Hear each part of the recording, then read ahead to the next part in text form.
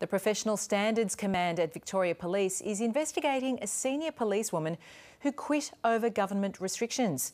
In an interview on social media, Acting Senior Sergeant Crystal Mitchell, who claims to have served in the force for 16 years, spoke out about the enforcement of Chief Health Officer directions.